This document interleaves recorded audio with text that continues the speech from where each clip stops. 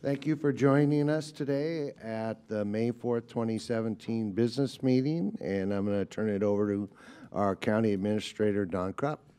Well, good morning, Commissioners. It is a beautiful spring day. I understand the weather is going to return back to rainy weather for the upcoming weekend, so I guess we should enjoy today as much as we can. We are joined this morning from County Counsel, Mr. Stephen Madkour. He'll be up at the dais in a moment, and of course, Mary Rathke, our clerk to the board. I'll go ahead and conduct the roll. Commissioner Humberston? Here. Commissioner Fisher? Here. Commissioner Schrader? Here. Commissioner Savas? Here. Chair Bernard? Here, please join me in the Pledge of Allegiance. Allegiance to the flag of the United States of America and to the republic for which it stands, one nation under God, indivisible, with liberty and justice for all. Well, the first items on the agenda are a couple presentations. Yes, thank you, Mr. Chair. The first presentation is a proclamation that would proclaim the week of May 7th, 2017 as Clean and Plentiful Drinking Water Week in Clackamas County. I'm going to invite our Director of Water Environment Services, Greg Geist, up to the dais, and then he will introduce two others to speak to you this morning.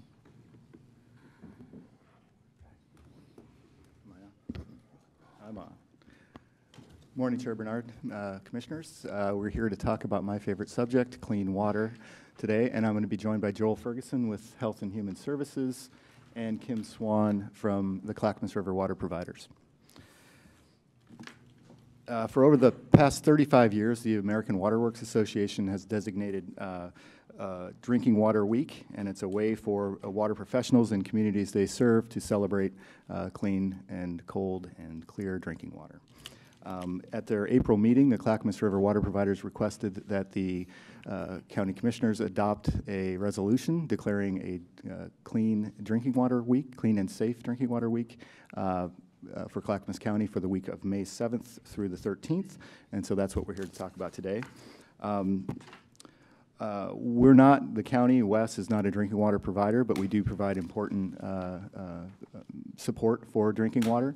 I don't know if people know this, but 3 communities, Estacada, Sandy, and Boring, all discharge treated wastewater to the Clackamas River upstream of the drinking water intakes. So us doing our job in the wastewater field is critically important to good drinking water as well. Also, Wes provides surface water services. So we treat stormwater, particularly in the Clackamas industrial area, that also discharges to the Clackamas River before the drinking water intakes. So it's very much a team effort when it comes to clean drinking water.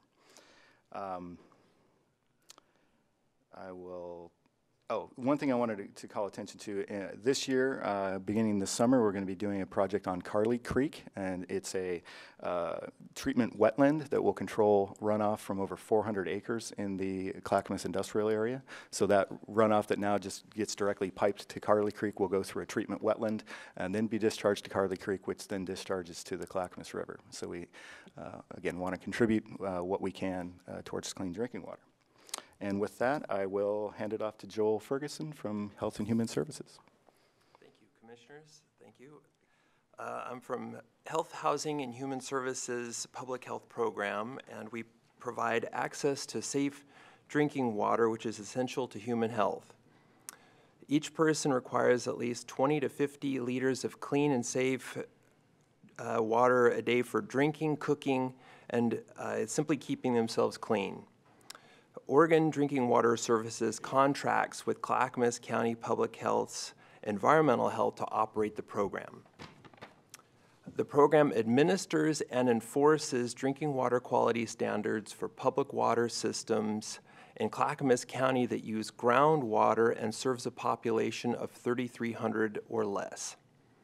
Clackamas County has about 320 of these public water systems that meet this criteria, which is the most of any county in Oregon. An on-site water system survey is conducted of these systems once every 3 to 5 years, and most of them are in the rural county areas. So, Clackamas County Public Health Drinking Water program is a resource for public water system operators and the public when dealing with water quality alerts, public notices, water monitoring and testing, and sanitary hazard analysis. Great, thank you. All right, hello. My name is Kim Swan. I'm the Water Resource Manager for the Clackamas River Water Providers. The Clackamas River Water Providers is a coalition of 9 cities and water districts that get their drinking water out of the Clackamas River. Combined, we serve drinking water to almost 300,000 people here in Clackamas County. We implement 2 programs, a source water protection program and a public outreach and education program, with the purpose and intent of preserving and conserving the Clackamas River as a high-quality drinking water source, and to enable us to keep future drinking water treatment costs low. The Clackamas River Water Provider and its members work hard to protect our drinking water source from its source all the way to your taps, so that we can provide our citizens with high-quality drinking water that's convenient, to protect public health, to provide fire flows, and to support the economic growth for our communities. So I would like to thank you today for recognizing National Drinking Water Week and the importance that public drinking water provides to our communities. Great, thank you very much. Is somebody going to read the proclamation? I will read the proclamation. All right. Proclaiming May 7th to the 13th, 2017 as Clean and Plentiful Drinking Water Week in Clackamas County.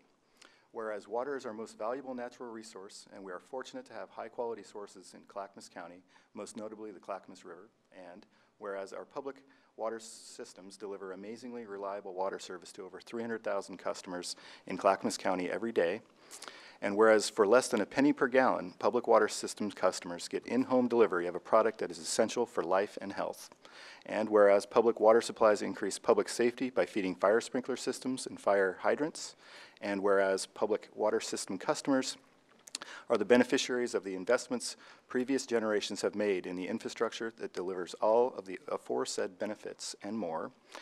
And whereas Clackamas County has a strategic priority to honor, utilize, promote, and invest in our natural resources. And whereas Clackamas County departments provide critical services that protect both public and private drinking water supplies through wastewater and stormwater utility management, watershed management, hazardous materials and solid waste disposal, spill prevention and response, septic and on-site wastewater programs, and private well testing. Now, therefore, it is hereby proclaimed that Clackamas County Board of Commissioners declares May 7th to the 13th, 2017 as Clean and Plentiful Drinking Water Week in Clackamas County. We encourage all citizens to join us in celebrating our valuable natural resource of clean and plentiful drinking water in Clackamas County, dated this 4th day of May 2017. Great, thank you very much. Entertain a motion. I move we proclaim the week of May 7th, 2017 as Clean and Plentiful Drinking Water Week in Clackamas County. I'll second. It's been moved and seconded to proclaim the week of May 7th, 2017 as Clean and Plentiful Drinking Water Week for Clackamas County. Any further discussion? Yes, I just have a question. Great to have this before us today, and my background, I even believe Commissioner Humberson's background in water, but I go back into about the year 1998, I think, when I sat on my first water-related budget committee and learned more about this. So my question as a county commissioner, Wes, DHS, and everyone, how much interaction is there between Wes and these private wells, or for these private systems, these small systems that how much, is there any interaction? Yes, and I'll let Joel speak to that. Public health, yeah.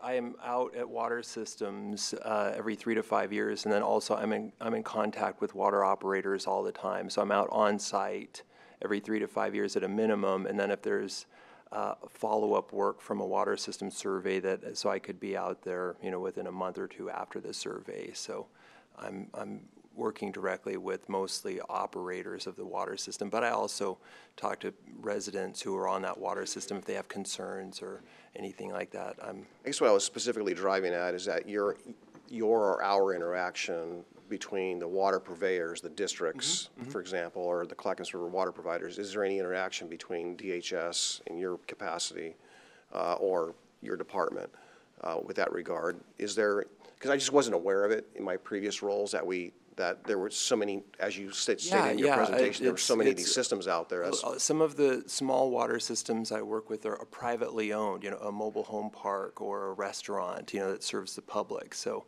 I would be working directly with the owner of that water system, or there's a number of small water districts up toward Mount Hood that, that serves 80, 90 homes. And so they have their own little a board for the water system, and then I can work with, if all the board members show up and then their certified operator shows up, then I'll work directly with them.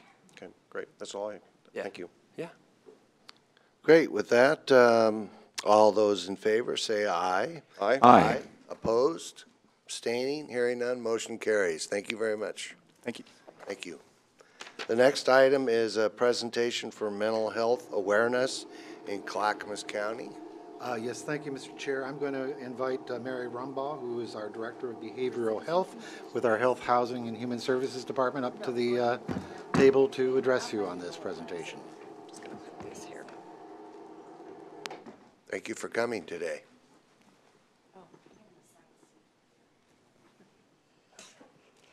Good morning. Thank you, Chair Bernard, Commissioners. My name is Mary Rumbaugh, and I'm the Director of Clackamas Behavioral Health Division, and we are here today to highlight May as Mental Health Awareness Month. And today we're actually going to present on the role of peers in mental health. In addition, last year the board did formally recognize that annually Clackamas Behavioral Health Division would do a Super Heart Hero Award, honoring folks in our community who are moving forward the intent of successful mental health services in our community. So we will be doing that at the end. I would like to introduce Allie Linfoot, who is our peer coordinator, and she'll be doing the presentation today. Great, thank you. Good morning, Chair Bernard and Commissioners. My name is Allie Linfoot. I am the Peer Services Coordinator for the Behavioral Health Division within Health, Housing, and Human Services. First of all, I think it's important to define what peer support is. So peer services are offered to people within Clackamas County that are struggling with mental health or addiction. The people providing the support have lived experience of one or both conditions, and it has been shown to be a really effective addition to traditional treatment methods. Make sure I hit the right arrow. So a peer support specialist provides assistance, support, and encouragement to those that are working towards recovery. Some of those common activities that a peer support specialist might work with an individual on is advocacy, helping to also help the person learn self-advocacy, what we call experiential sharing, which is really just sharing our lived experience stories, building community, mentoring and coaching, connecting to resources, socializing and self-esteem building, and systems navigation. Peer support specialists also have an additional responsibility of working as change agents within either the providers that they work for or within systems where they work to help facilitate cultural change. This type of support work is, we say it's fairly new. It's been around for a long, long time, just hasn't necessarily been recognized. So that is another one of the system change things that they work on. Requirements to do this kind of work, there is training involved. Our traditional health worker commission, which is a state commission, makes sure that we have a curriculum available for that. Peers are required to have 40 hours of training. If you're what we call a peer wellness specialist, which is a peer who not only works with people with mental health or addiction struggles, but also addresses chronic physical illness, receive an additional 40 hours training to address those physical conditions. Currently in the state, we have about 1,189 peer support specialists registered. We have 95 of those working in Clackamas County. We have 45 peer wellness specialists registered in the state. They're a much lower number, but they're also a very specialized type of peer support. Let's see. Sorry, I got behind.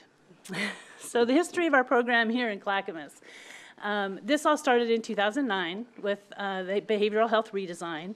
What came out of that redesign was my position, and it actually was quite innovative at the time, and it was really recognizing that peer supports are critical components to sustained recovery for people with mental health conditions and addictions.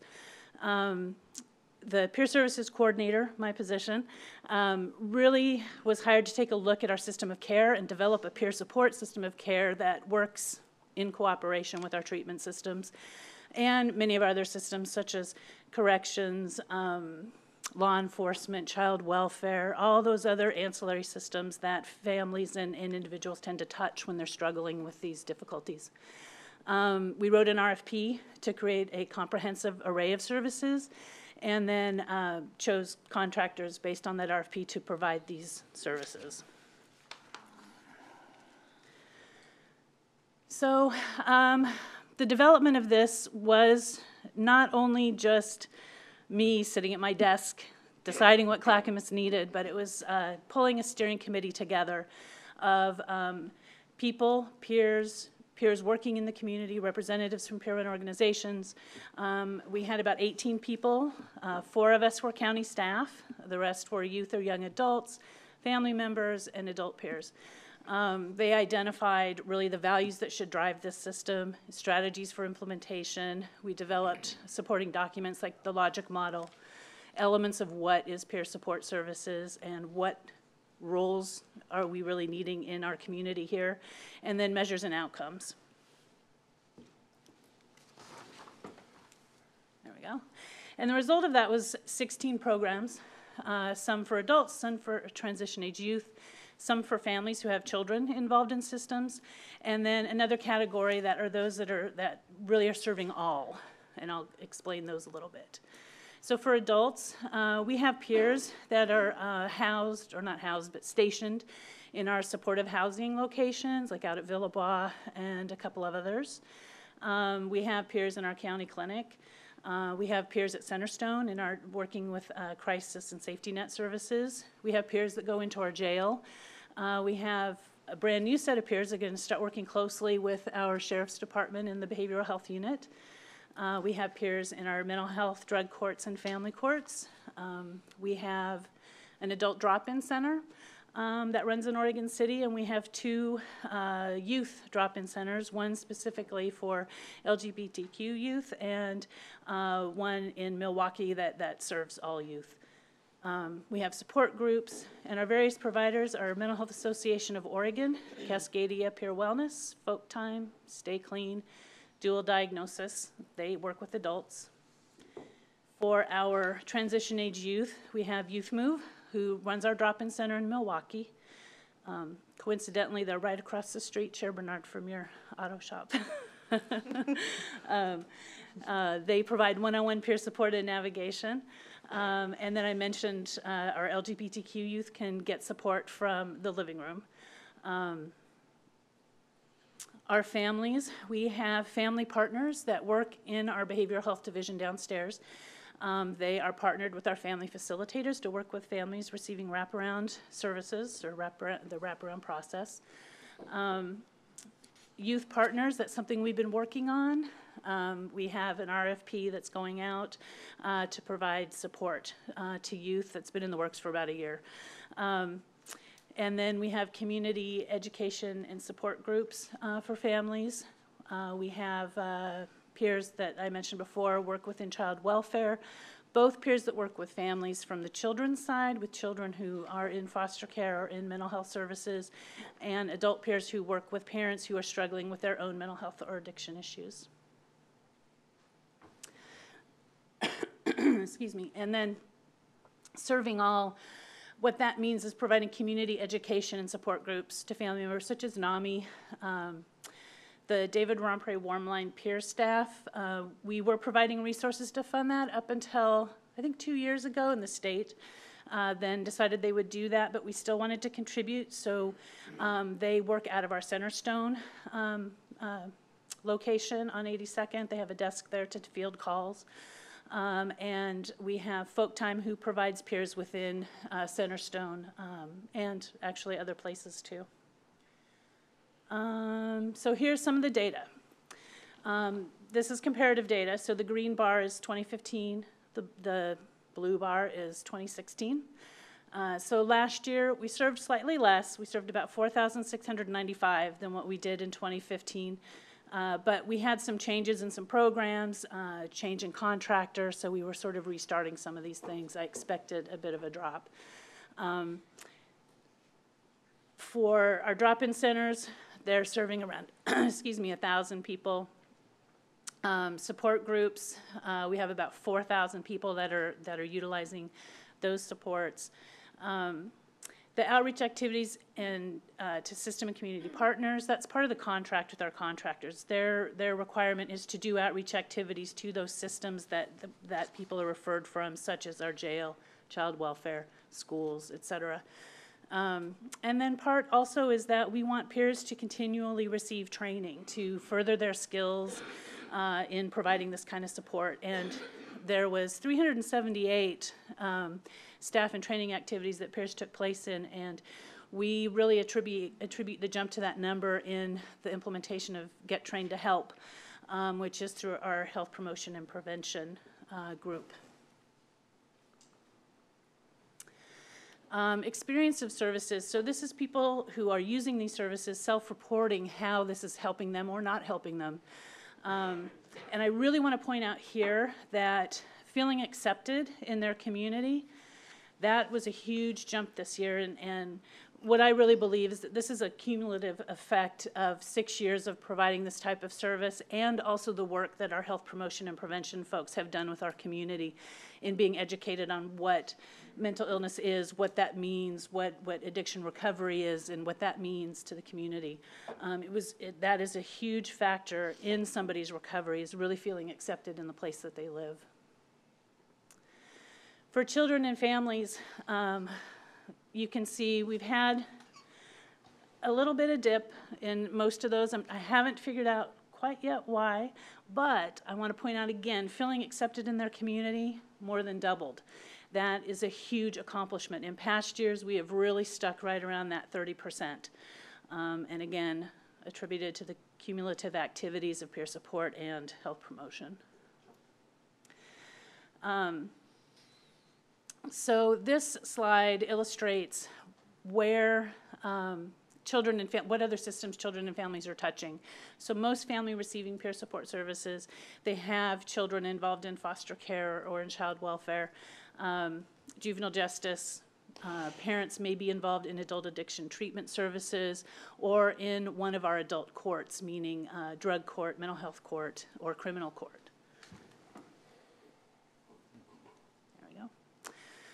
Cost savings. I do want to point out that this data is from fiscal year, that says 14 down there, I apologize, it's fiscal year 15. And these cost savings can be attributed to peer support services. In the jail during this time, we had targeted the top 50 recidivists coming into the jail, mostly the men they're coming in sort of through that revolving door every week. And we would have peers make contact with them, support them while they're in the jail, even if they're in for a short period of time, meeting them as they come out, supporting them in that transition back to community. And we had a 2% recidivism rate during that program. Cost savings to child welfare. What we discovered with child welfare is parents who have access to a family partner.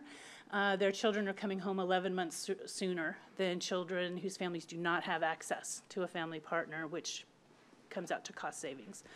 Warm line calls. Warm line does a survey at the end of the call to find out what would you have done if warm line was not available to you.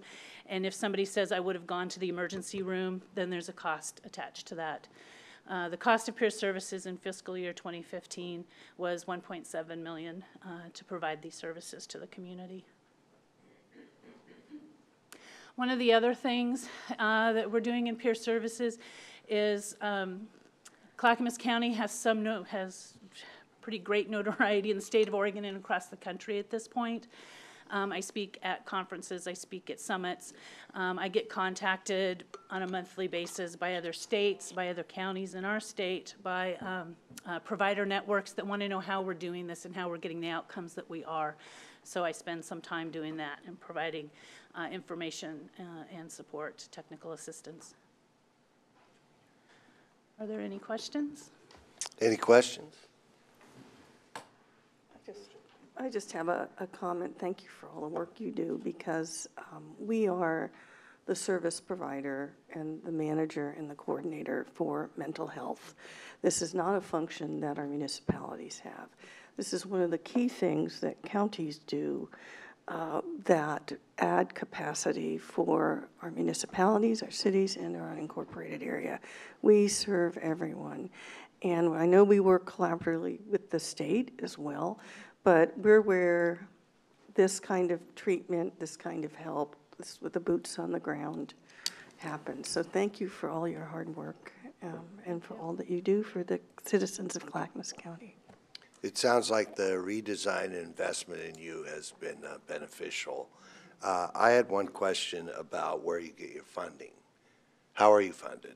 So that's a great question, Chair Bernard. So we have a mix of, we are able to use some of our Medicaid dollars that we have with our contract with Health Share of Oregon. So they have invested in peer services, and the state, through State General Fund, we actually do get a unique service element through our contract that we hold with the Oregon Health Authority. So again, there is recognition of the role of peers and the value of peers. So that's where that 1.7 million is coming from. Okay, thanks. Commissioner Savas? Yeah, I appreciate the presentation. Ideally, maybe we can actually have this in like a work session, because when I saw your graphs, you know, I actually have a lot of questions, but I don't think this is the appropriate place for that. But that did trigger when I saw your graphs there, that data, that really inspired a lot of questions that I just think would take more time than we have, so. Great, okay. Be honored. All right, with that, we're going to do a photo op. No, they. What? Yep, if we can do the, the photo op with the award recipients, that would be wonderful. Thank you, Chair Bernard, for bringing us to that. So as I spoke earlier, last year, the board did allow us to formally recognize individuals who are doing impressive work in this community. So I have the honor of recognizing 5 individuals. We added a 5th because that's what we do here. So if we could have, actually, is it okay if we have folks go ahead and come up as I name them, and then we can do a photo op? Thank you. So I'd like to honor Janie Marsh, who is with Mental Health Association of Oregon. Amanda Willard, if you guys want to come up, with Youth Move. Shannon Farr with Folk Time. Angela Prater with the David Rompney Warm Line and LifeWorks of Northwest. And David Diedrichsen with Homeless Veterans Peer Support here in Clackamas County. We want to really recognize these individuals for bringing their heart, their passion, their soul to this work. They are who do this work and make us look really, really great here in Clackamas County, so I really want to honor them for their hard work. Great, thank you very much. Are we going to do the photo? Oh.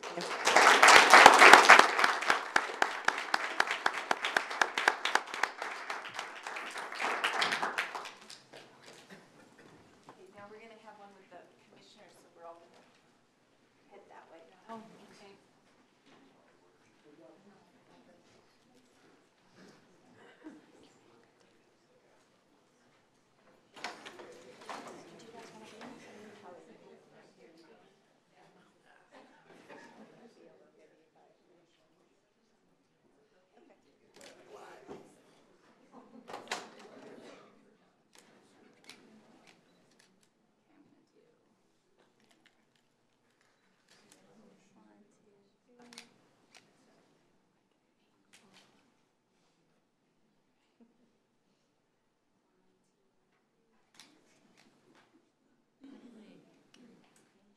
Thank you, everyone.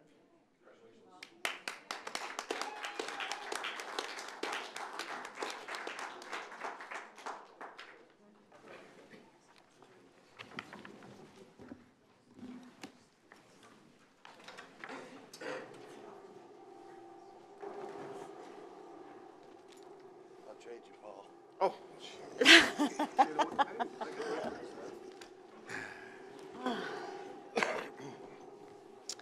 Okay, with that, we're going to move on to citizen communication.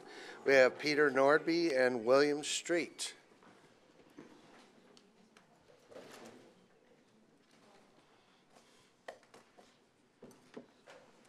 So, William, was your dad Bill Street? yes, but not the one you're thinking of. Okay. Thank you for coming. Peter, you're up first. Thought I put my phone on silence, but it didn't. Thank you.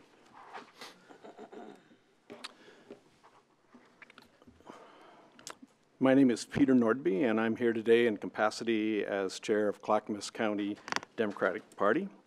On behalf of the Clackamas Democratic Party, I'd like to thank you for your efforts to protect all of our residents against unconstitutional and unlawful actions of the current administration.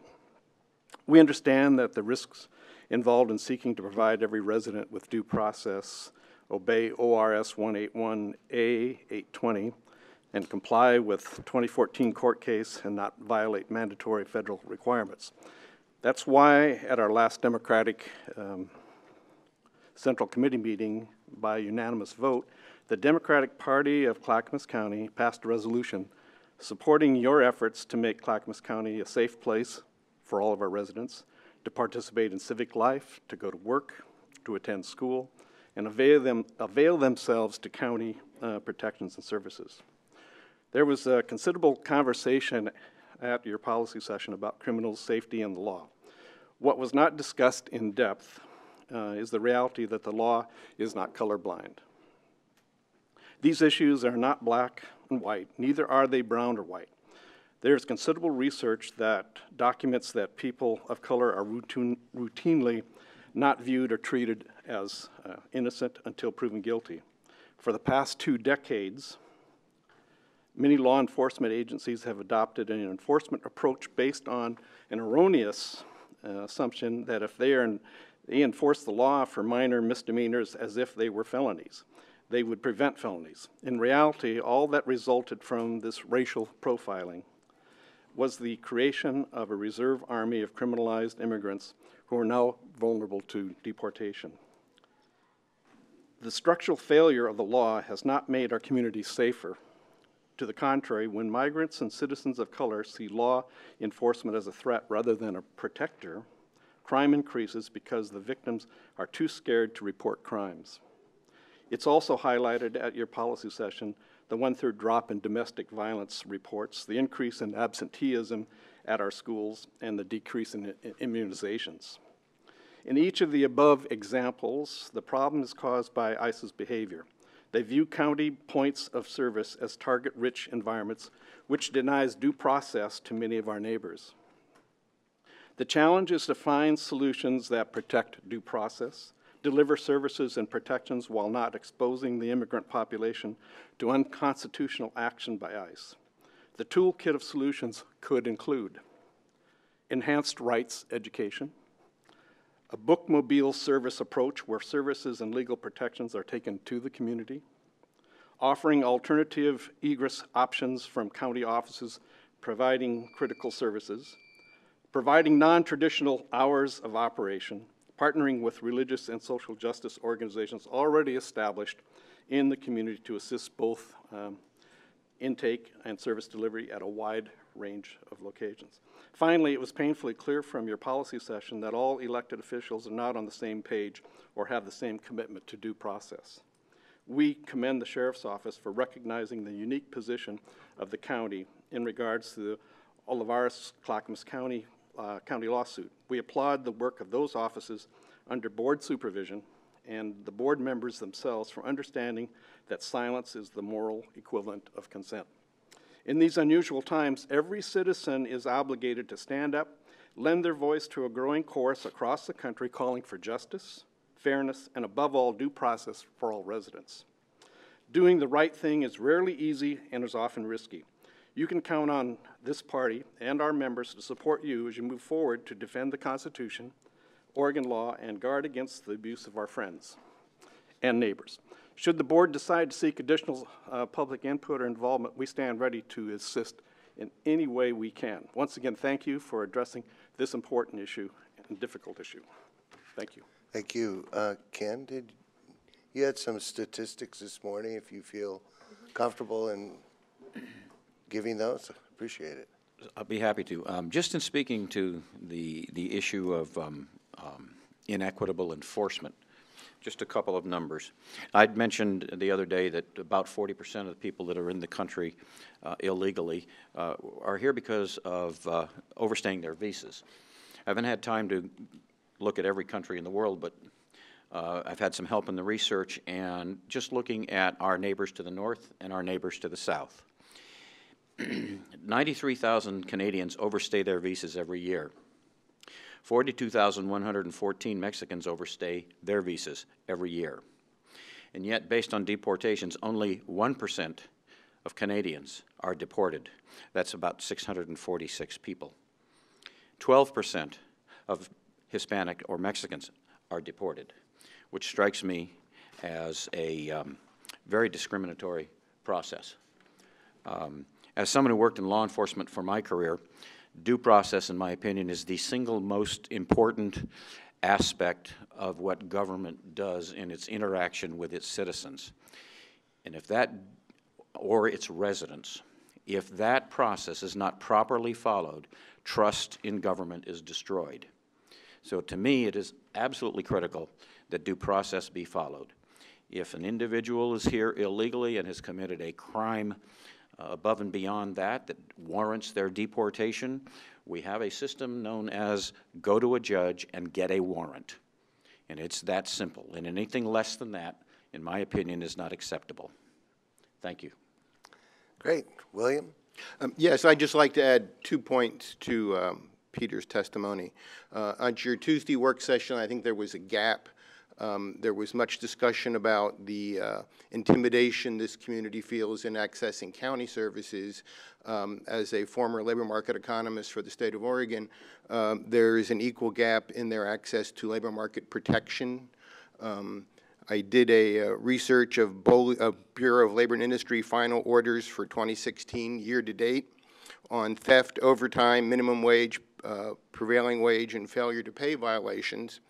Of the workers who were victimized during that period of time that BOLI was able to deal with, 21% of those workers were Hispanic. The Hispanic labor force participation rate is 6.6%. So they are grossly over-victimized in the labor market as well as for county services. Secondly, Peter listed a number of things that the county could take on to help this population. I would like to suggest one possible other, and it comes from the undersheriff saying that we have a special obligation as a defendant in the landmark lawsuit, and that is that the county could seek partnership with the governor and or the appropriate state agency to develop a pilot project in Clackamas County to figure out how to enforce 181A820. To the best of my knowledge, there is no formalized enforcement of that order, and there is clearly violation. Lastly, and in closing, as a lifelong trade unionist, we have a phrase, justice delayed is justice denied. Thank you. Thank you. Commissioner I do have Savas? copies of our resolution. Sure.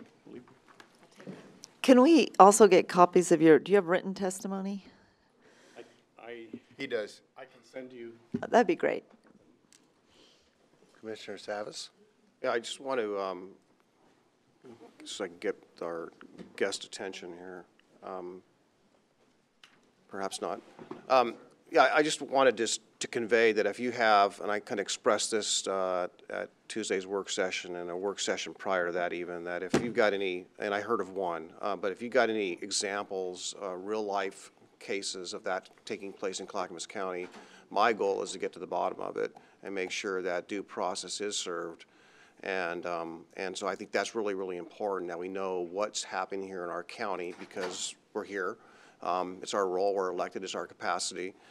So I'm all for that. I also love to talk with you further actually about some other issues in which I think there has been some disparity in how different populations, disadvantaged populations are being treated when it comes to housing.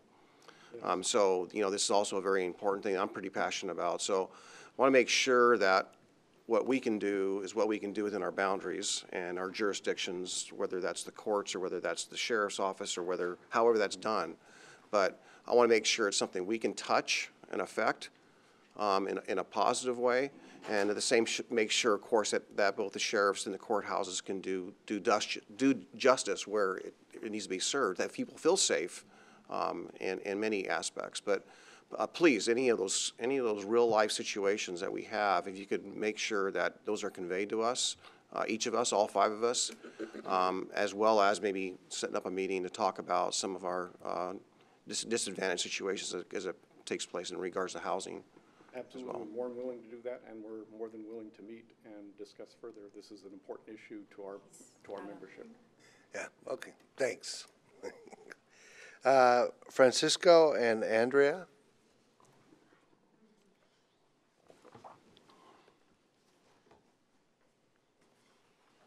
Thank you for coming today. Thanks for having us. Members of the Clackamas County Commission and Chair Bernard, thank you so much for this opportunity. My name is Andrea Williams. I'm the Executive Director of Counsel, which is a nonprofit organization that has worked to improve the lives of Latino immigrants and their families for over 20 years. I also happen to be a sort of new Clackamas County resident. I just recently bought a house in Oak Grove, and I love it. It's great.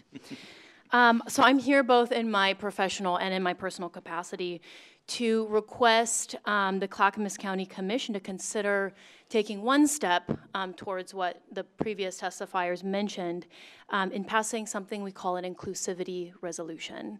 And I just passed out a copy of our model resolution that was put together by several attorneys.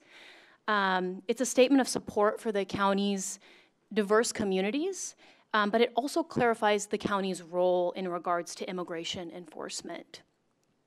Inclusivity resolutions have now passed in 10 cities, including Wilsonville just recently, and places like Monmouth, McMinnville, Newburgh, and Salem.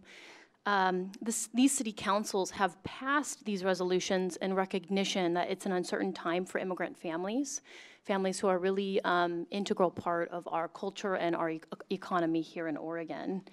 Many have been afraid of taking their children to school, going to doctor's appointments, carrying out basic daily activities, and even visiting local government buildings like courthouses. Indeed, there are actual real-life examples, as Commissioner Savas just said and requested. A few weeks ago, ICE arrested a father of a 3-year-old girl outside the county courthouse in Oregon City, right here in this city. He was simply there to proceed with his divorce filing. So he was not there for a criminal activity. He was there to simply move forward on his divorce. And it's things like that that really prevent people from interacting with the government, and the courthouse is a really critical thing for a lot of different reasons. So, you know, I would say that while there's very little the county can do to get in the way of ICE, it is important for the functioning of the county that families won't be under threat of deportation for simply calling the sheriff or even using mental health care services, for example. So it's really important that families hear loud and clear from the county what the policy is, and that they're not using local government resources to enforce federal immigration law, or, you know, basically doing the federal government's job. And we can make sure, one step towards doing that is by passing this resolution. There's certainly many other things that can be done. I'll conclude there, but I just want to say we'd love to continue working with you all and considering this resolution. Thank you. Great, thank you, and we'll have our county council take a look at it. Commissioner Schrader? So one of the issues that came up at our work session the other day was the notion of immigration reform. And I was just looking up your organization here. Mm-hmm. I wish you had been around in the early 80s, but you weren't. So, but my question is, so what are you folks doing to move along real immigration reform at the federal level that will help allay all of this nonsense. Right, ultimately, the solution lies with Congress, and we have advocated for an immigration reform bill for over a decade.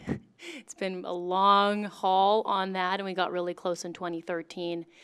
It resulted in the creation of Deferred Action for Childhood Arrivals, created by President Obama to protect undocumented youth.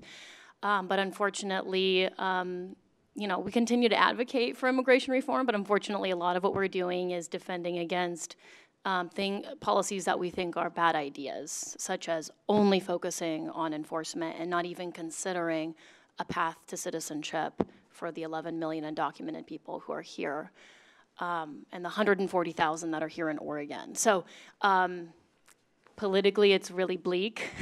We don't quite have the votes, and we haven't had the votes in Congress for a long time.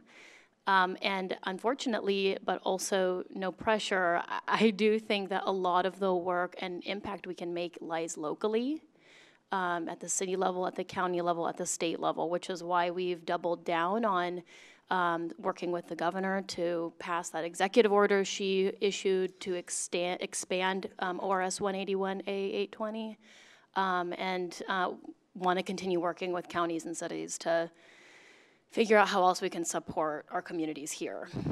Well, thank you for that. And if you've got, I don't have anything in front of me. If you have information on your pathways to citizenship, I would really be interested in looking at that. Yeah, I can show you former level. bills that we've supported. Absolutely. Okay, that would be great. And if you can email me or somehow get me those documents, that would be fabulous. Thank you. Thank you. Ken? You know, I was thinking about your presentation and realizing that there may be folks with a misconception out there about the issue of fear in the community. So I wanted to set something straight. Everybody who is afraid of ICE and these enforcement issues is not here illegally. There are people who are afraid because they're afraid they may be mistaken for somebody who's here illegally and thereby deported unfairly. They may have someone close to them, either in their family or friends circle, that might be here illegally but not them, and they're afraid that exposure through them could get somebody else in trouble. So it isn't as if every single person who is of Hispanic descent or any other ethnic group is here illegally, and therefore they have no rights or something to that effect. They're also concerned about their friends, their neighbors, and their families. And then I would point out there's been a Supreme Court case that's, I think, been reaffirmed several different times. Correct me if I'm wrong, but it basically says that any person here in the United States is entitled to due process. It does not say every citizen. It says every person. So I don't believe I'm incorrect on that, and I see our county council nodding his head, so I think I got that one right. Thank you. Great. Francisco? Thank you, Chair Bernard. Thank you, commissioners, for the opportunity to testify on this wonderful idea of declaring Clackamas a sanctuary city. My name is Francisco. I'm original from El Salvador. I've been here in United States for over 21 years.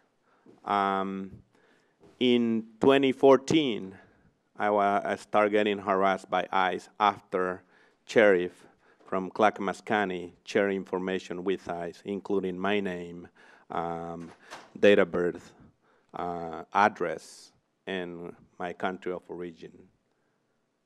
They show up at my house trying to take me in custody without any warrant, not even their illegal orders that they carry to detain people unlawfully.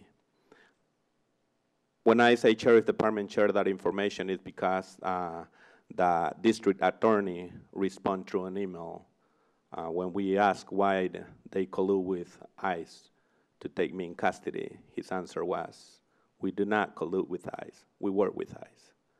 That's dangerous for our community. My son, Dennis Moises, returned to El Salvador because he was afraid of being detained and put in jail for over 20 years like they was threatening me.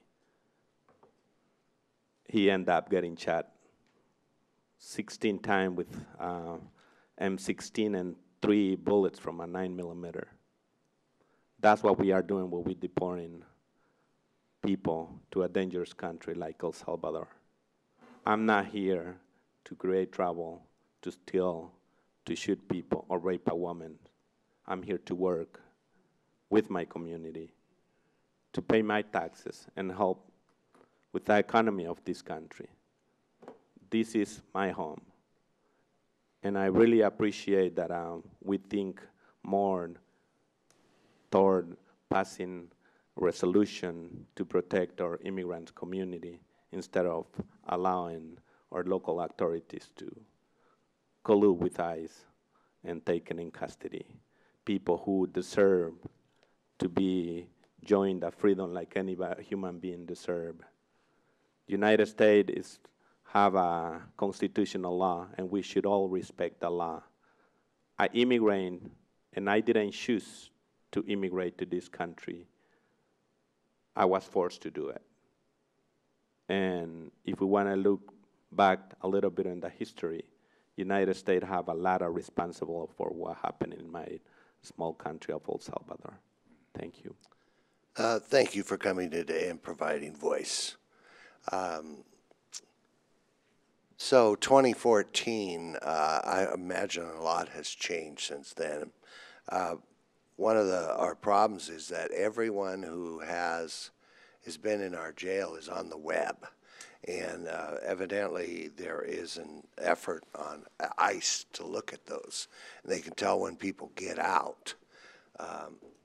And as far as I know, I think the jail said they don't call people and say they're getting out. It's just on the web, and they can figure it out. They kind of watch for it. But I just appreciate your voice today, telling us how it really is.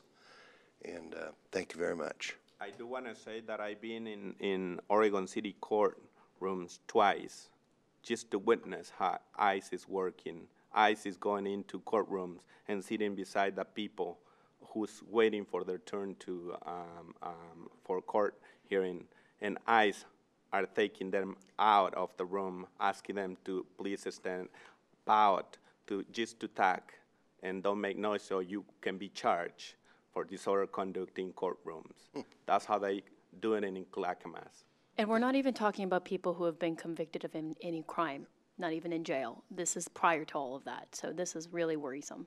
Well, that's different from what we heard yesterday, that they weren't arresting people. Well, maybe they're not arresting them, but they're taking them out. So we just recently heard from the ICE director in Oregon that their policies have changed due to the president's executive order that now is now having an impact, and they're starting to change their policies.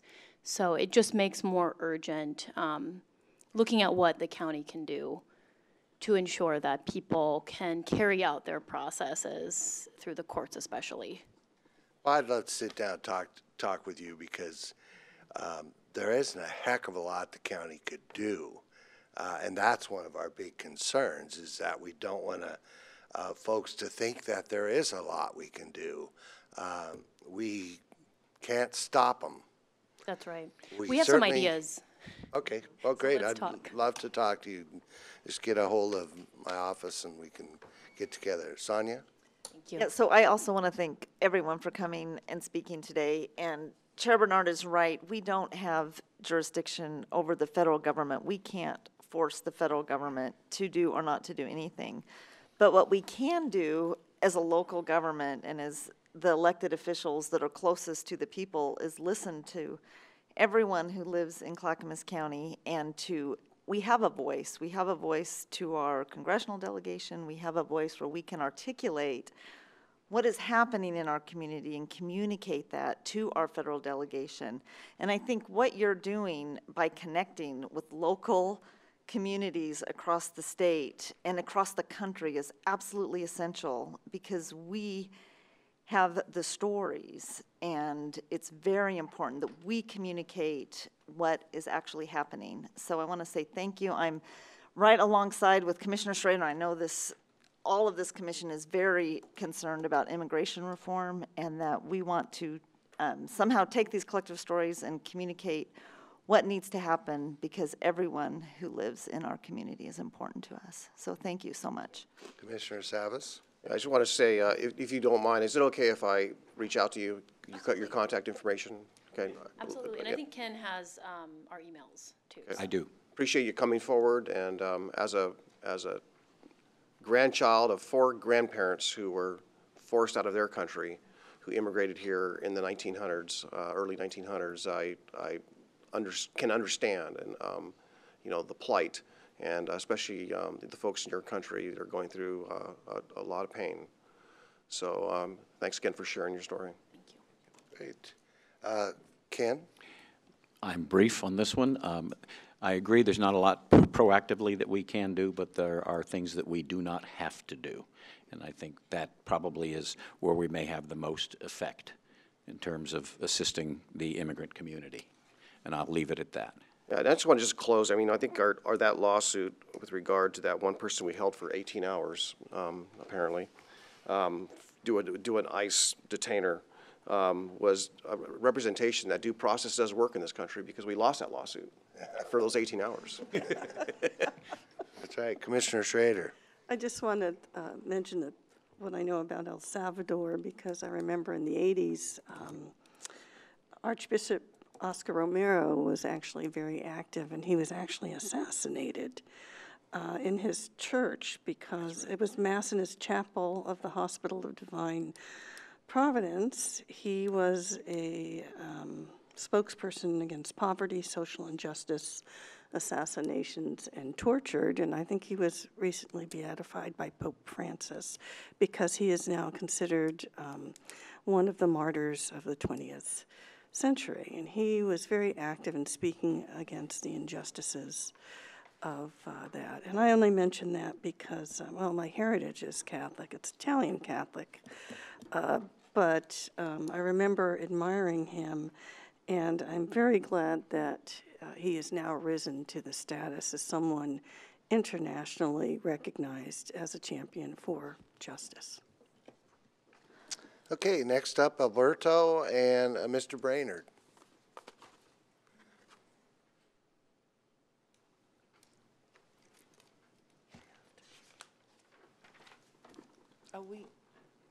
You're Mr. Brainerd, you're Alberto?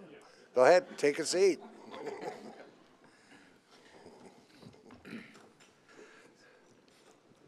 It's perfectly safe. Whoever wants to go first. Well, I can go first. I don't know, unless yours on the same topic. I can see this is my first time in front of the commission here. My name is Brainerd Brower. I'm a citizen of Oregon City, but a Redland community. I can see there's a lot of important topics in front of you today. I have a handout. I'm not going to read it to you. It's kind of lengthy, you know, as no. Thank you. Yeah, I just had a summary of some detail. You know, I've had, you know, as I think Commissioner Bernard is aware, a good cooperation from the county in looking at this matter. And the matter is my main intersection of Redland Road and Fisher's Mill has been a dangerous location for a long time.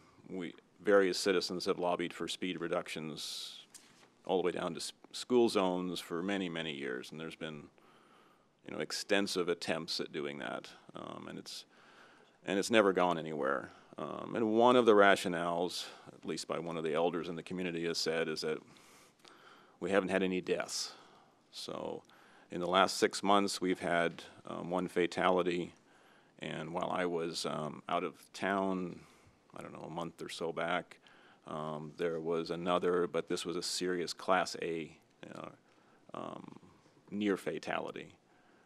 And that would have been a fatality if it wasn't for, and really the emergency response people deserve tremendous credit, because everything worked. They got there in time, they took the top off a car, life flight was available, they were there, and it was still very touch and go. So I'm not certain of the expectation on the person, but I believe they're going to make a full recovery. That's what I heard through one path. I mean, I have damage to my property that I should be working on trying to recover insurance stuff on, but I'm doing everything I can in my good conscience to at least present this topic the next step is really to get the community voice into the picture. But maybe it's so obvious that we can find a path. I understand there's going to be a speed study started next week. I'm really asking the commission for transparency. First of all, to be aware of it. I am asking the commission to support the process of proposing to ODOT that the speed be reduced. I think a reasonable level is 35 miles an hour. It was actually first proposed by the battalion chief who lives out in our area a couple years ago for a shorter area than the current speed zone. And the definition here shows how it fits the ORS, the OARs. I've done my research at this point, and I think I have a proposal. So thank you for your attention on it. Thank you, and I am familiar, of course. And, you know, I don't see why we as a commission wouldn't support it. I just wanted to mention that on Monday of next week, 3 different locations on Redland Road within the current 45-mile-per-hour zone will have counters. Gathering volume, speed data, and 3 different locations will provide us with a profile of speed near each end of the current zone and at the middle so we can see the speed pattern. And my suggestion yesterday is call your friends and have them drive slow down Redland Road, but it's going to have to be a big crowd, and it's going to have to be 24 hours a day. Yeah. I mentioned also to you that when I was mayor of Milwaukee, Lake Road, we tried and finally got ODOT to lower it and you mentioned some stuff in here which I need to read up on a little bit about where we have more flexibility than is suggested, but we'll take a look at it. Yeah, I mean, if I can add, I mean, my research with ODOT is that, I mean, first of all, they seem to have a quite a bit of flexibility in their OARs. We can also, as a county, go back to ODOT and propose whatever go in front of the board there, the traffic safety board, and ask for it to happen anyway. One of the challenges with this 3 speed zone check is that we have a serious downhill going into Redland. Yep. And that has a natural tendency of making the speeds look higher than would be appropriate or otherwise natural. So it's probably been the biggest challenge. Yeah, I just want to add, your characterization of ODOT being flexible is very different from mine. Well, I'm only going by speaking to one person and reading the official regulations. Yeah. So, thank you. Obviously, I don't have the experience. Ken? Yeah, thank you, Mr. Chairman. Actually, I've been driving that direction a lot lately.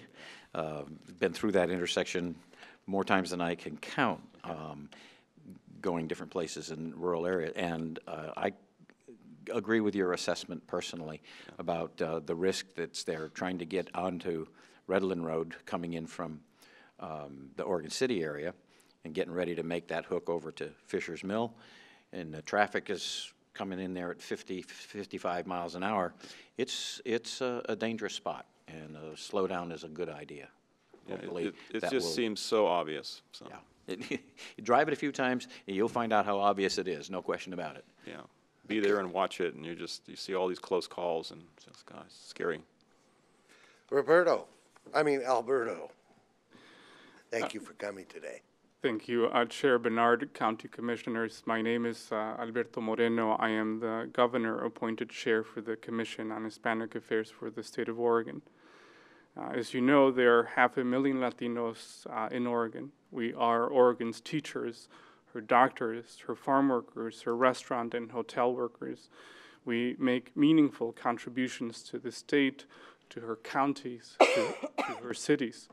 In 2007, Latino-owned businesses had a record of $1,663,452,000 in receipts. In Oregon, Latinos had purchasing power of $9.2 billion in 2014. A 660% increase from 1990. There are 29,138 Latinos who live, pray, and work in Clackamas County alone. And you have 12,334 migrant and seasonal farm workers in your county. I know because I commissioned the Oregon enumeration study that tells us so. Farm workers who are integral to generating over $5.5 billion in annual agricultural activity in Oregon. While it is clear we make meaningful contributions and serve as the backbone for a multitude of industries, we do not always share equally in Oregon's prosperity, nor do we enjoy the same protection of law. This is especially true for undocumented workers and families in Oregon and in Clackamas County. Undocumented workers who, according to the Oregon Center for Public Policy, paid $181 million in state taxes last year alone. Undocumented families who rent, who buy homes, and who shop in Clackamas County. But because of federal immigration, I want to underscore federal immigration enforcement, our communities do not feel safe. Our families fear going to school, to work, even to pray. Domestic violence victims, as you have heard, are afraid to come forward, are afraid to go out to buy groceries, to take their children to get immunized, are afraid to take their children to school. We have become afraid. We become afraid of our county workers, of our schools, of our courthouses, of any and all government agencies. And soon something will start to happen in Clackamas County. Soon we will stop purchasing. Soon we will stop spending $9.2 billion. Soon we will stop shopping for groceries, for clothing, for cars, for houses. Soon crops will rot on the vine. There will be no one to tend our Christmas tree farms, which are numerous in Clackamas County, our nurseries, no busboys or dishwashers for our restaurants, no hotel workers to make our beds, no construction workers to mend our roads, to work cheaply on our new roofs. That is why we need to make Clackamas County an inclusive community, to make meaningful policy changes which restrict any county employee from collaborating with federal immigration enforcement, reminding us that immigration enforcement is a federal function. And as such, we invite you to prohibit the use of any county dollars for any kind of immigration enforcement or collaboration. I know I'm out of time and want to thank you for your consideration of this important issue. Thank you so much. Thank you. And by the way, we do not spend any county resources or money to help immigration. That's the law, and we are following the law. So thank you very much for coming. And it'd be great. Do you have a website that we could take a peek and get some of those facts? I was just going to say, I'd like to get that information. Can you email us all those numbers? I tried to write them down and I didn't get all that I wanted. And I apologize, I ran out of time. I even have more data to share with you. We want your data. Yes. And I'm happy to email my testimony to Commissioner, apologies, Chair Bernard, to Commissioner I'll see to it Humbertson. that my colleagues get it. No problem. Wonderful. Thank you for your time. Thank you very much. Great. Thank you for coming.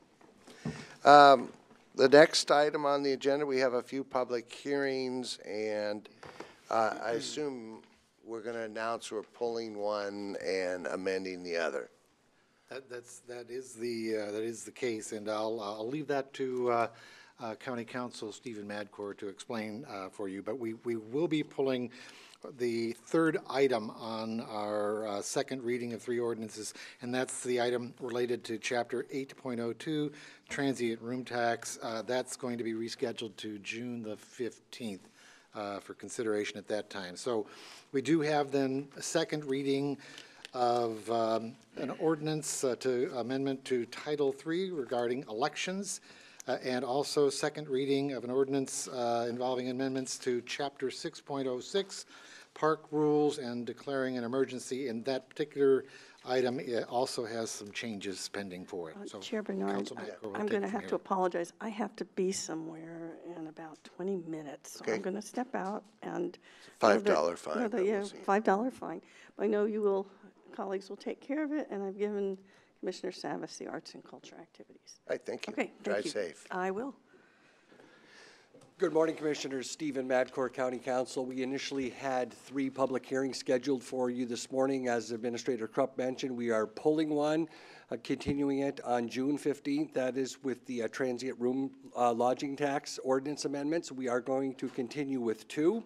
The first one, we're going to do them individually. The first one is Chapter 3 of our code. Existing is Chapter 3.01. It concerns the clerk's office. We are striking that chapter in its entirety. It concerns referendum and initiatives. That is inconsistent with state law. State law controls that entire process, so we're striking what we have and resorting to the process set forth in the ORS. That is one provision that we're doing. We are also adding 2 separate sections. One is 3.04, which concerns a jurisdiction's requirement to file boundary changes with the clerk to maintain the accuracy of jurisdictional boundaries and the voter rolls and things along those lines. Clackamas Water District had some issues, Oregon City, so it's really ensuring that we have the most recent voter and district boundary data. The second one is 3.05, which is basically just codifying a prior board order about the qualifications for the justice of the peace to serve at justice court. It has to be a member in good standing of the Oregon State Bar and a few other criteria. That was not in our code. It was in a board order when it established justice court. So we are incorporating that into our code itself. So 2, striking the one provision 301, adding 3.4, and adding 3.5. And I'm here to answer any questions the board might have with those chapter amendments.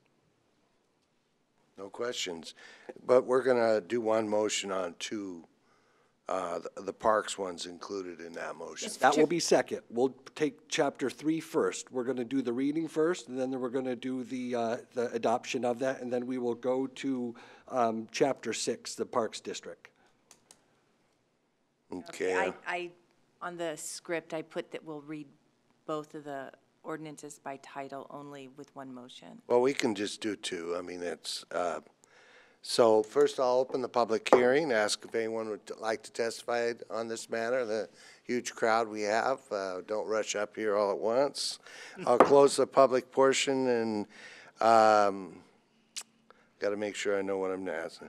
Close the public portion, read the motion. So I move to read ordinance 3-2017 by title only. Thank you. Thanks. Oh, is there a second? I'll second. It's been moved and seconded to read ordinance number 03-2017 by title only. Any further discussion? All those in favor, say aye. Aye. Motion carries 4-0. Mary? Okay, ordinance number 03-2017, an ordinance amending Clackamas County Code, Title III, Elections. And we need to vote on that, right? Yes. Okay. Any further questions? All those in favor, say aye. Aye. Opposed? Hearing none, motion carries 4-0.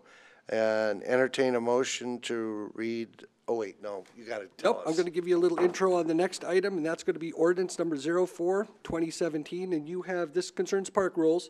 You heard this on April 13th, and this is the one where it is clearing or housekeeping of sorts on park rules. It also prohibited nudity in our parks. It also proposed a prohibition on drones in our parks, and that is in the current draft that you have before you, but we are recommending that we strike the proposed prohibition on drones and be silent on it. The reason being is because the legislature has enacted some legislation concerning unmanned aerial aircraft, which would arguably conflict with this and preempt local jurisdictions from regulating in drones. So our recommendation is that we visit page 6 of 11 in your packet, which is subsection F, where it says fireworks, weapons, and drones. Strike and drones, and in front of weapons, add and. So we'll say fireworks and weapons, striking and drones. And we go down to sub 5 and strike that proposed section in its entirety. where it says no person shall operate an unmanned aerial aircraft such as a drone. So we had proposed restricting drones, and we are now proposing that you strike that prohibition. So drones arguably could be allowed, but they would be dictated by state law, not by county law. That is the only change we are proposing with this. We've run it by the guys in Parks, and they agree with our recommendations. And I'm here to answer any questions that you might have with that. Just that when we make the motion, we'll have to make note of that. When you make the motion, I have some language, which would be, I move we adopt with today's proposed changes, ordinance number, and I can give you that script. That is, of course, if this board is in agreement with the recommendations. Okay, Commissioner Savas? I'm struggling with this one. So I don't understand why we cannot restrict on county property, a park, why we cannot restrict the use of drones. And granted, I understand that, I mean, there's a privacy issue. So, so what we're saying basically is what? That someone could come to a county park and fly a drone. Is that what we're saying? We are not saying that. We are saying that the state has legislated to such an extent in this area of law that it is preempted. County authority generally is over matters of county concern, but for areas of law that the state has legislated so heavily that it is preempted. And the section that we are resorting to is ORS 837. And it essentially says that no local government may enact an ordinance or resolution that regulates the ownership or operation of unmanned aircraft systems. And it's my office's assessment that prohibiting drones on county land is a regulation regulating the operation of an unmanned aircraft. So what it says here is that the state legislation in that area. So this section 837 legislates on what the sheriffs or law enforcement can use with drones. They can use it for crime scene investigation. They can use it for search and rescue. They can use it for training. They cannot use it for establishing probable cause or reasonable suspicion. It also sets forth penalties of somebody who uses a drone over your personal property. There's a civil penalty associated with that as well. So if somebody were to use a drone over county property and the county were to object, there would be civil penalty associated with that person's unauthorized continued use of that drone over county property. So can you maybe elaborate on that aspect of it? What is the state law? I mean, and who enforces that? Can county employees enforce that at the county park? Can the sheriff's office enforce that? Because we have gotten ourselves tied in, for example, marijuana regulation, okay? State law, you can do this, you can do that, but we can't enforce it because it's not clear. So is it ambiguous as well as who enforces that? If you say you can't use that, if state law says you cannot enforce it, or if the state law says you cannot regulate it, does it clearly say that we can enforce state law? No, it does not. Jurisdiction is with the Oregon Aviation Agency. That's my difficulty with it. So someone can come to the park and fly a drone. They're violating state law, but we can't enforce it. That's what we're saying. No, there would be potential civil penalties for it, though. If somebody were to... Civil, but I'm saying us, the county. We can't enforce it. It's a civil. It's not, we can't enforce a civil. There is nothing in, I haven't read anything in the code, in the state statute. This is new legislation from Salem, and I haven't read anything saying that it's going to be criminal sanction for flying a drone. There might be FAA requirements. There are, but there might be FAA penalties and also Oregon aviation penalties. But in terms of county folks enforcing something, I would think not. Yeah, I mean, there's nothing to enforce. We're just not prohibiting it. Correct. That's the prohibition. I don't want us to get necessarily, this happened when we did the secondhand pawn shop thing about regulating the sale of firearms. There's a hook in state law saying county jurisdictions can't regulate the secondhand sale of firearms. Cities can, but counties can't. So that's another issue that the state has legislated so broadly in that counties are essentially prohibited from legislating in an area that conflicts with state law. And it's called preemption, it's a legal doctrine, and that's what this section clearly says. So, I mean, we could revisit it. I just recommend not including it at this point because it is in clear conflict with state law.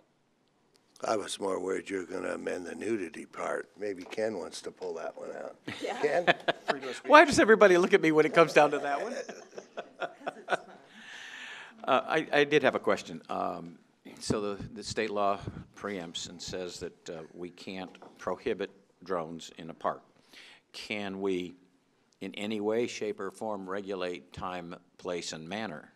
Those are usually restricted to zoning and land use, but I think we will be able to regulate them if we want to. We just want to do it in a little bit more of a careful, methodical manner. We're not saying we're not going to revisit this. There's the real answer. This language is too broad right now as presented. And yeah. So no, we're happy to do it. We just don't want to put it out there and have to pull it back again. It's best just to pull it right now. Sort of like the Supreme Court's decision on the prohibition of weapons in Washington, D.C. It was, you couldn't have one, period. And the court ruled that is too broad. You can't prohibit people from owning a weapon in Washington, D.C., but you can do reasonable regulation. Mm-hmm. So it's kind of the same principle. Yep. No, we will definitely, we're not abandoning this entirely. We will revisit it. We just don't want to endorse this language at this time. Okay. But enforcement of time, place, manner would be very difficult. Well, with that, let me see. So what's your recommended motion, or is that the after? Language would say, I move we adopt with today's proposed changes ordinance number 04-2017, amending Clackamas County Code Chapter 6.06, park rules and declaring an emergency. Okay, but first we need to read it by title only. And first, we need to open the public hearing. Yeah, that's true. I'd like to open the public hearing on 04-2017. Anyone wishing to testify on that matter? Seeing none, we'll close the public hearing and entertain a motion to read by title only first, I would think. I move we adopt with today's proposed changes. No, No. first we got to do the I'm title sorry, I only. move we adopt ordinance number 04. No.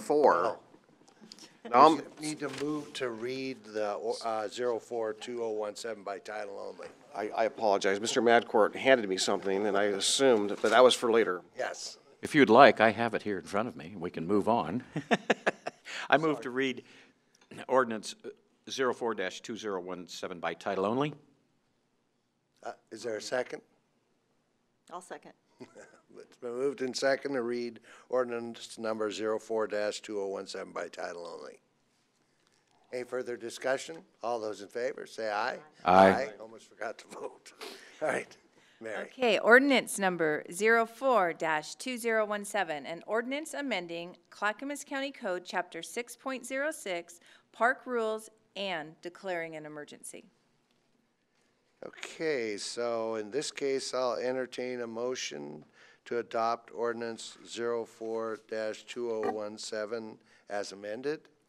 I move we adopt with today's proposed changes ordinance number 04-2017, amending Clackamas County Code Chapter 6.06, park rules and declaring an emergency.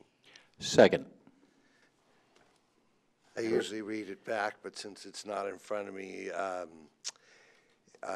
motion's been to, Seconded.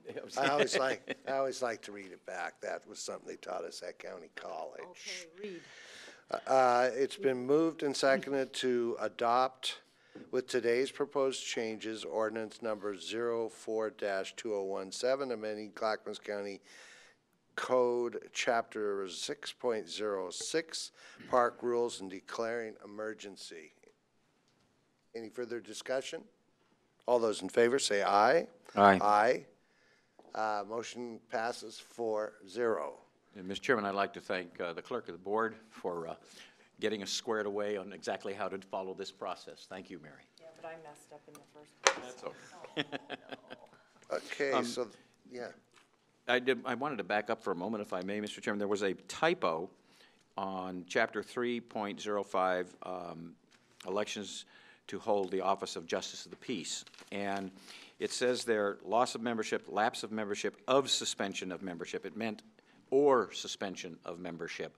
And just so that there wouldn't be any syntax confusion in the future, we might want to make sure that that's corrected. Thank you. You're welcome. Okay, so since we removed ordinance number 05-2017 and set a specific date, we're going to move on to the next public hearing, board order approving. Don, why don't you go ahead? Certainly, yes. So thank you, Mr. Chair. This is a public hearing to consider a board order to approve the Americans with Disabilities Act Transition Plan for Public Rights of Way. I'm going to ask Mr. Mike Bezner to come up to the dais to talk about this item with you. Thank you. Go ahead. Commissioner Fisher will be right back. Okay. So I am here today to recommend you approve the resolution before you to adopt Department of Transportation and Development's proposed transition plan for the Americans with Disabilities Act. So what is it? Basically, the county, it's a federal requirement under the ADA Act, which was passed in 1990, that we have a transition plan, which will help us get complete compliance with our curb ramps, and that's what we're here to talk about today, curb ramps. 85% of our curb ramps, or 4,000 of them, were built before the ADA was passed in 1990. And private groups can take legal action against a government entity to gain compliance. It's not just the law, though. It's also the right thing to do. There's a need for Clackamas County residents. About 1/8 of our residents actually have a disability. So the plan basically paves the way for those folks to be able to get around the community. To develop the plan, we took a lot of work. We evaluated over 4,700 curb ramps and 69 traffic signals. We found that most of them needed improvements to get compliance. And again, 85% were built before the law existed, and there actually were standards. Unfortunately, this is consistent with other agencies around the state as well. We're all working on it. It is our responsibility to fix those that predate the ADA. We do have to go back no matter when they were built. So we sought input from those with disabilities around Clackamas County and asked them, what are your priorities for these improvements? And they came back with, we want the busiest roads first. So we basically taken that to mean our arterials and collectors. And again, arterials and collectors are technical terms. It's how we classify our roads. Arterials are, generally speaking, our most heavily traveled. Collectors are in the middle, and then local roads are the lowest. So the schedule for coming up with to complete these, it's obviously dependent on funding, and all we have in transportation is our road fund. But we are starting already. We have a project already this summer that's consistent with the plan. On Oak Grove Boulevard, we're going to improve 15 to 20 curb ramps that currently don't meet ADA. It was a high priority location, and also we did an analysis and showed there were a lot of people that needed it, a lot of people with disabilities in the area, which is another thing we're going to use is what the community need is in that area. At our current funding levels, through capital projects, through extra money, which is just ADA projects, through development coming in and fixing ramps, our highest priority locations, or the arterials, would take about 12.5 years. So we can ask, is that a reasonable time frame, a reasonable risk? And what we can look at is what other agencies who have actually had lawsuits filed recently, what were they compelled to do? And ODOT recently settled one just in November or December where they agreed to fix their state highways, which are like our arterials, within 15 years. So with our arterials, we're actually going to do a little bit better than ODOT. Ben settled a lawsuit back in 2004 that required them to upgrade everything that they had built since 1992. So a much smaller amount, and that's what their settlement was. So I feel pretty comfortable with our plan that we're doing as good or better than these other agencies and what their settlements were with the groups that had brought lawsuits. Our second priority locations would be the collector streets. That would take about another 10 years after that to get those done. Commitment of additional funds obviously would allow us to change the timeline somewhat. You know, we are a little constricted with our ability to put work out and the number of contractors available. I guarantee if we put out a contract for 4,000 ramp upgrades, we would not have a contractor with the capacity to do it. So you can only do these so often. But if there's a statewide transportation bill passed that we're all hoping will occur, we can revisit the timelines. But in any event, this plan is our roadmap to success. It's our roadmap to completion, and it will work in any funding scenario. It's just, you know, it's the way we're going to prioritize the improvements. So with that, we do recommend you approve the resolution and see if you have any questions. Well, one comment is we're approving the ADA transition plan for public right-of-way, but we could specifically state that the schedule of replacement, the schedule and budget for removal of the barriers to ADA accessibility may be amended should additional resources be available. Or one of the things that I think we might want to consider when we talk about our vehicle registration fee that we're coming up, we're going to be meeting with the cities on, is looking at that possibility of adding $1 or $2 to that to help facilitate this. And so you have a budget figure, an annual budget figure right now. Yeah, we do. Right now, we're using $180,000. But the plan actually, on page 22 of the plan, there's some text that we added to address different levels of funding and what different timelines would be. Yeah, I guess it's as presented, and I know we have our issues about maybe seeing a faster time frame for implementation, which I agree with. I think it's a plan that we're required to have, and so it's not really how the implementation of the plan can be accelerated without a change in the plan, as I read the language. So I think I'm comfortable with the language, but I do think it's probably appropriate that we say and plan for a faster implementation than what the plan states. We could certainly do that with funding. Yep. Commissioner? So just a couple things. I really appreciate the spirit of this plan, especially the way that people with disabilities are characterized and how they are such an important part of our community, and acknowledging just the spirit of access and how important that is for everyone in our community. I, unfortunately, you know, that we had our policy session and I just got the language, I just reviewed it this morning.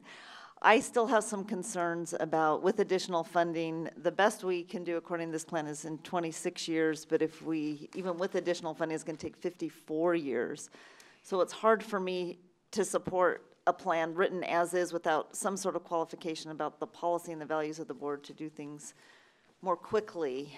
So that's just, oh, you can, yeah, go ahead. Well, I was just going to say that the 54 years is actually every single ramp, and that's actually with exactly how we're funding it right now. It's not with additional funding. So that's the $180,000 if we kept that forever until we were finished.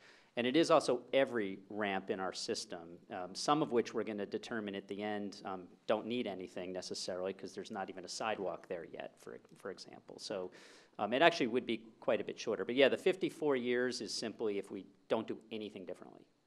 Okay, so that, I mean, that's a concern for me because that's how it's written. So, like, as Chair Bernard said, some sort of policy direction about changing that I think is important. I do understand that there is a requirement in the plan to have a schedule, so I know that that's a requirement. The other piece that I was concerned about, and I didn't have much time before this meeting, so I tried to reach out to some stakeholders to say, hey, what was your involvement with this plan? And they didn't have involvement with the plan for the folks that I talked to, but I didn't have a lot of time. So I'm curious, what was your public process? Well, we actually did meet with and contact several groups, so I'd be curious to get the names of the ones that you did Well, I contact didn't have us much time. So which groups did you connect with? Well, Steve Williams, who's one of our senior planners, will come in and he can address that part. Good morning. Steve Williams, Principal Transportation Planner, Department of Transportation and Development. We did a pretty extensive outreach process last year. At the beginning of the development of this plan, we reached out to private organizations within the county and the region that provide services to those with disabilities. We reached out through all of our senior centers. We reached out through the Disability Services Advisory Committee, and they actually provided quite a bit of input to us. We also met with the Aging Services Council here in the county, and additionally, we met with the Developmental Disabilities Services Council and did a presentation for them and received their input.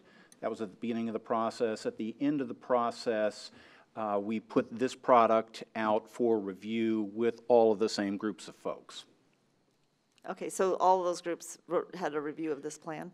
It was submitted to them, and they received an invitation to submit comments, to contact me, anything like that. Okay, Yeah, and that's I really can helpful. add that we did an awful lot of social media. I kept seeing it on my own phone because I follow the county.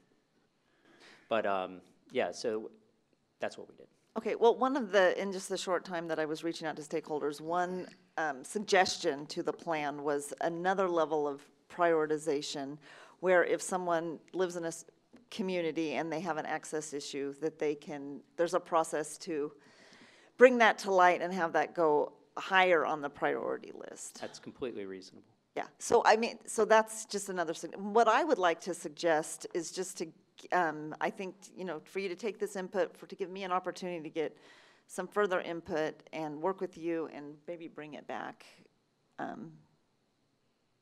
Not too long, but maybe in a couple weeks if we have time to do that. You guys good with that? Well, I was prepared to move forward, quite frankly, because flexibility in terms of advancing the process is simply based on how much money we're able to put forward. If we get money from the state, we can put more money into the project. If we decide in our budget process we want to put more money into it other than the $180,000 a year that we're currently allocating, it doesn't strike me as necessary to have staff come back. The additional funds allow them to do what they need to do. When I read the report, I saw that the community was clearly involved in the process. They prioritized those projects that would have the greatest impact on their communities, and it looked like within 5 years, if I remember correctly, the highest priority items would all be done, and I think in another 5 years, the second highest priority items would all be done. If we simply stayed, or maybe it's 12 and a half years, if we simply stayed with $180,000 a year going forward. So speaking for myself, at least, I'm prepared to vote to go forward, get it done, and if there's an adjustment in the budget in the future that we need to take care of, that would be fine as far as I'm concerned. Just to clarify, it's the top 3 priorities of the arterial. So the top 3 priorities would be done in 12 and a half years, and then the collectors were 4 through 6. Commissioner Savas. Yeah, I don't think we're casting anything in stone. I will say that, if we are successful at the state level in getting some more transportation funding through a transportation bill, that we would be able to prioritize those available dollars that can be allowed to do that just for that purpose. So I think we have the flexibility to satisfy Commissioner Fisher's concern in how it's implemented and the timing as is currently drafted. So I too, as Commissioner Hummerson stated, am prepared to move forward with just putting the plan in place, and then we can deal again with how we implement it and how we fund it, because that is really the big issue. And going through hearing some presentations from ODOT and some of the transportation committees, and knowing that every jurisdiction is facing this, and there's been a lot of attention drawn to this, that this is just the beginning of a long process.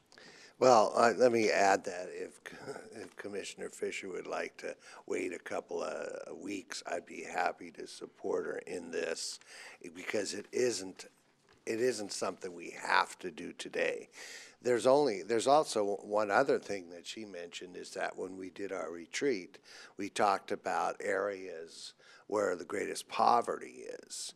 And while this plan may not address that, that's more of a legislative thing that this commission is saying we should invest in areas where we haven't invested in the past, that we should focus some of that investment there. So I'm going to leave it up to you. If you'd like to wait a couple of weeks, I'm going to vote.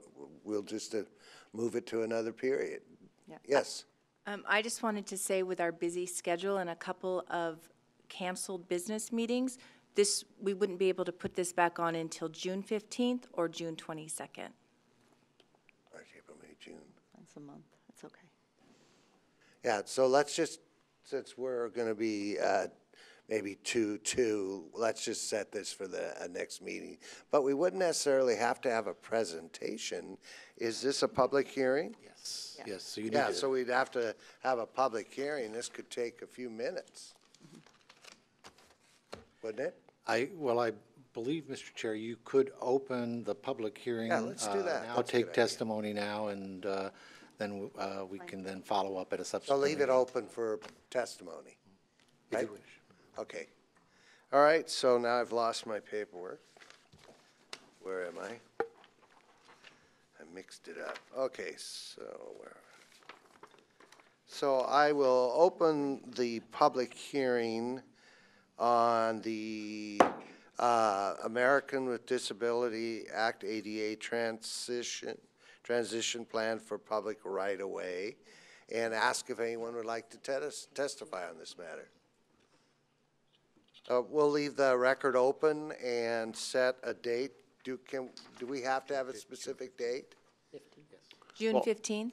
Can I just make a comment? I think that if we're really going to do something substantive, and maybe it's better if we can postpone it, if there is an impetus here to postpone it, maybe it's better that we postpone it till after the legislature's till sine die, because we'll know what we have for transportation funding or not. Because it all boils down to funding and understanding what you can spend with the state statute restrictions. We need to understand that. That's the component that we're really facing, is funding.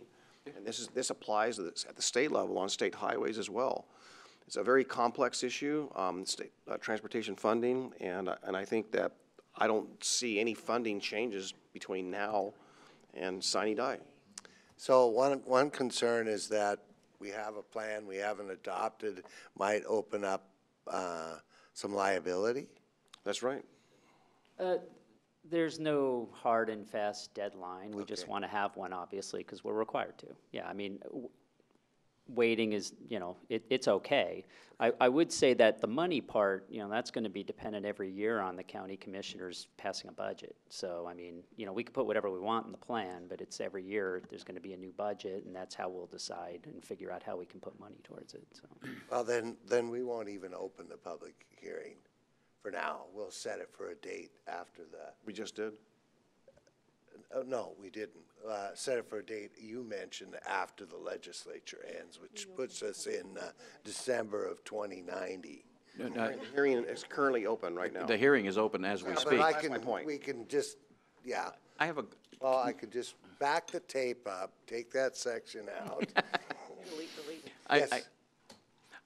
I must be missing something here, so I'm going to ask my colleague, what is the issue that you're trying to address? Because I'm not clear on that. So the issue, this is a plan that prioritizes a process for how we move forward. And I've received some input, and I would like to just some more time to receive more input and get some advice regarding prioritizing specific need for people in the community. A way to prioritize, which is not part of this plan. That and additional information on there have been lawsuits. I want time to talk with staff, because I haven't had that opportunity to sit down and ask my questions, which I don't want to take the time right now. But in light of what the lawsuit that was just settled with ODOT and how they went to the 15-year period, which was a compromise. I want more information about what that actually meant, what that means for us. I don't want to subject us to liability, which I think could be a possibility. I wanted to talk to staff about that. I just have questions about this that I would just like some more time. Well, I don't see any reason why we'd have to wait for the legislature to end, though. We could just do that specific date, because the plan has the flexibility, should we get more funds, right? Yeah. Yeah, so I don't know why we can't let Commissioner Fisher get her answers, set the date in June, right? And leave the hearing open, and so people can submit testimony during that time. You might have some folks who'd like to, and then we'll have the hearing on June 3rd? June 15th at 10 a.m. Okay. Thank you very much. All right, we'll set that hearing date for June 15th at 10 a.m. All right, the next item on the agenda is the consent agenda. Ask the clerk to read the consent agenda. Okay, today's consent agenda. Under Health, Housing, and Human Services, approval of an intergovernmental agreement with Tri-County Metropolitan Transportation District of Oregon, TriMet, for Oregon Department of Transportation Special Transportation Formula discretionary funds for services for Clackamas County seniors and people with disabilities. Under elected officials, approval of previous business meeting minutes. And under Public and Government Affairs, we have a board order approving an extension of the cable television franchise with Cable Telephone Association, DBA Canby Telecom. And that concludes today's consent agenda. Okay, I'll entertain a motion. Mr. Chairman, I move we approve the consent agenda. I second. Moved and seconded to approve the consent agenda. Any further discussion? All those in favor say aye. Aye. Aye. Opposed? Hearing none, motion carries. The next item is county administrator updates. Yes, thank you, Mr. Chair. And I do realize that the hour is running late and we have a strategy meeting coming up, but I had a couple of items I really did want to share with you. And we have, for our strategy meeting, we've ordered pizza, and I promise you there's no anchovy on any of it. So Is there pepperoni? I'm sure there's pepperoni there. Okay. But you can't go to the meeting anyway. But I wanted to share a couple of items with you. First, last week was the deadline for our River Health Stewardship Program, grant program. And I understand that we have received some 17 total applications with projects and programs aimed at improving our local watersheds. We have applications from a wide variety of community groups, nonprofit organizations, and businesses. And next week, we'll be evaluating the proposals. We have $240,000 of funding to be able to allocate to good projects that have been submitted. I'll keep you informed as we learn of this. It's actually timely, given that next week is our Clean and Plentiful Drinking Water Week. Then I received a note regarding our transportation and development staff. We continue to receive accolades about our staff. A couple of weeks back, our director of DTD, Barbara Cartmill, received the following note from local business owner Doug about permit technician Jody Lagerway. And Doug says, I had exceptional service earlier today from Jody Lagerway. I was applying for a development permit as well as an entrance permit when she shared how I could combine both into one. She did several things that seemed to be the right thing to do, which isn't always the case when dealing with the government, especially governments needing money.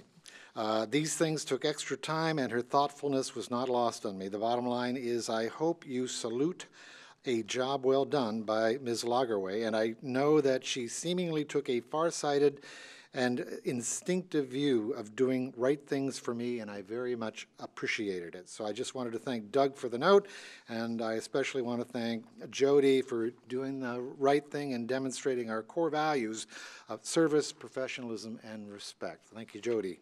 And then I received late yesterday an email from an Eleanor Hunter regarding Lindsay Wild, who works in our Business and Community Services Department, basically wanting to commend an exemplary employee of the county, Ms. Lindsay Wild, a property resource agent in Business and Community Services. She worked with myself and two of my neighbors with great professionalism, integrity, and most especially humanity and genuine concern.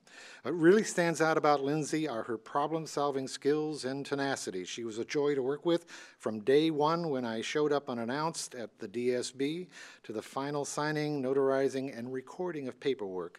My neighbors and I are in complete agreement that Lindsay Wild redefines the meaning of county employee.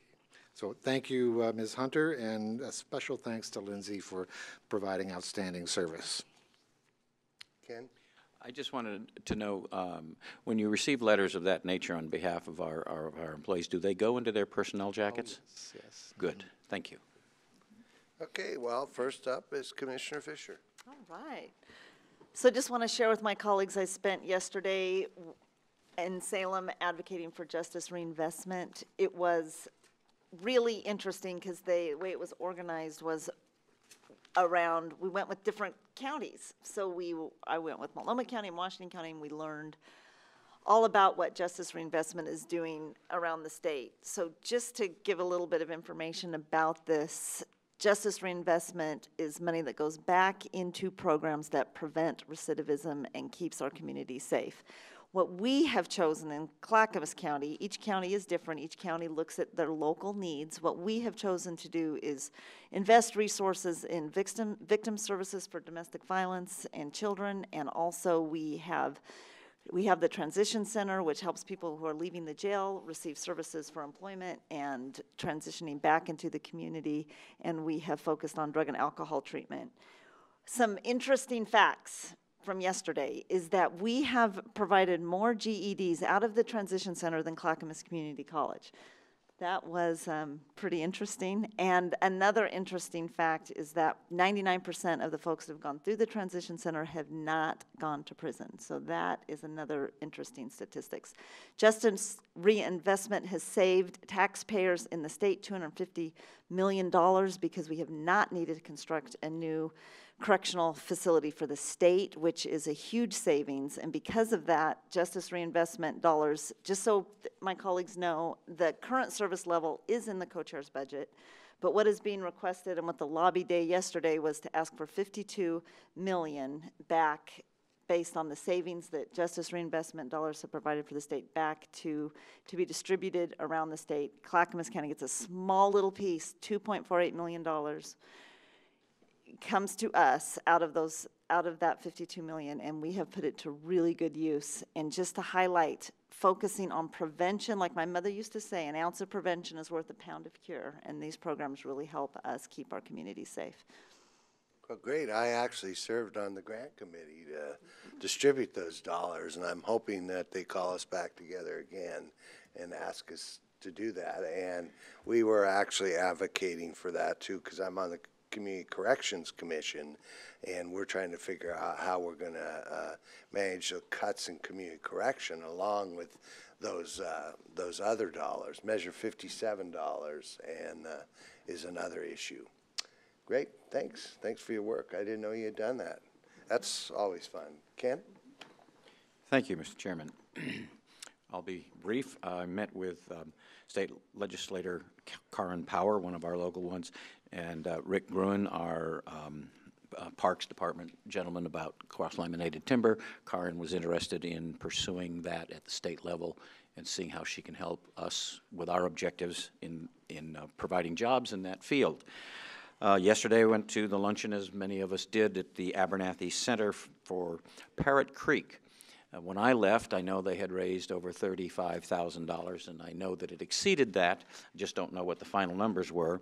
But as when we talk about investing in rehabilitation and preventing people from going to prison, Parrot Creek's a good example of earlier intervention, helping young men get, as we would say in the Marine Corps, get squared away and go on to live a more productive life instead of winding up in prison. And I don't know their exact success rate, but I understand it to be better than the alternative, shall we say.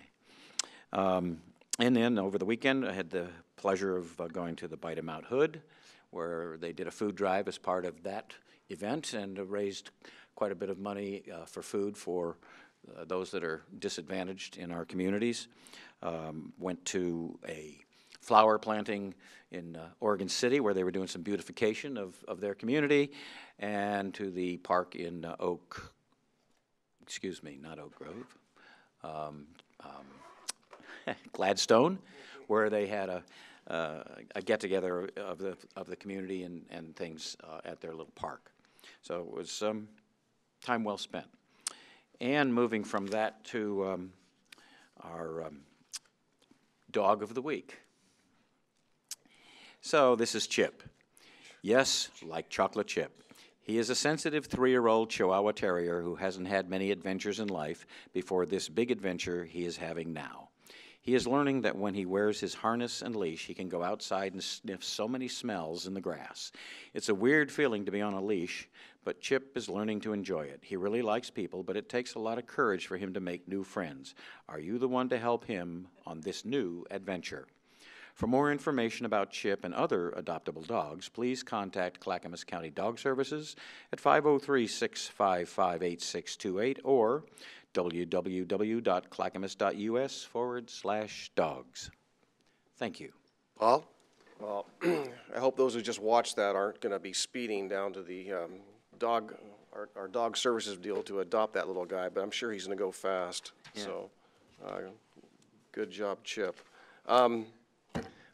Commissioner Schrader's not here, so I'll just, in her absence, I'll read what she asked me to read about the arts and culture activities updates on the screen. Thank you, Mary.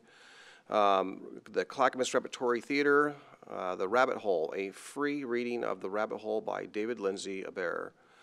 Rabbit Hole is a drama that explores a family's grief over the death of a young child. On Saturday, May 6, 1 p.m. at the Happy Valley Library. I'm assuming that date reflects the Clackamas Repertory Theater. Okay. The book launch celebration, the Milwaukee Poetry Series, and the Poetry Box present a reading to celebrate the launch of the new issue of the Poeming Pigeon, Poems from the Garden. Enjoy this collection of over 80 poems that celebrates dirt under our fingernails, sharing zucchini with our neighbors, seed catalog dreams, and this labor of love we call gardening. That's on Saturday, May 6th, between 2 and 4 p.m. at the Ledding Library, Pond House in Milwaukee. And for more information, you can see on the screen, you can go to www.clackamasartsalliance.org for more info. And that just happens by coincidence to be a great segue to what I want to talk about, and that's really about neighborhoods.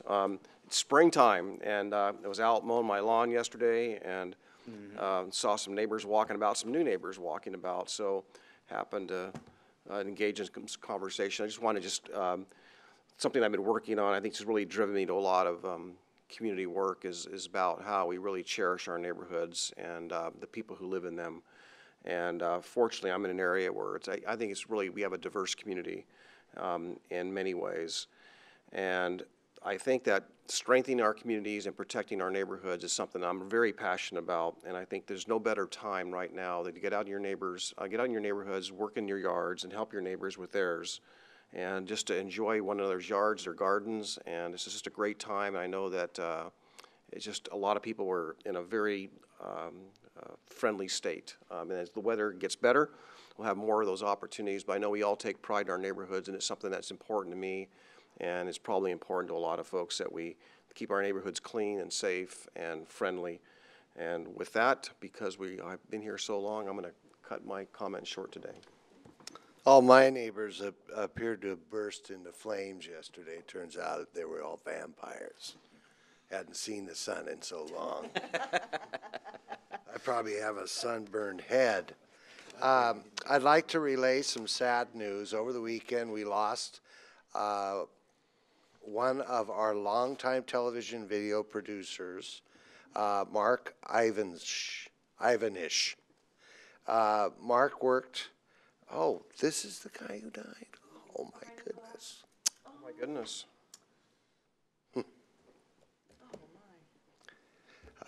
It's always great to have pictures because, you know, I knew his first name, but I didn't know. I mean, that's terrible. My goodness.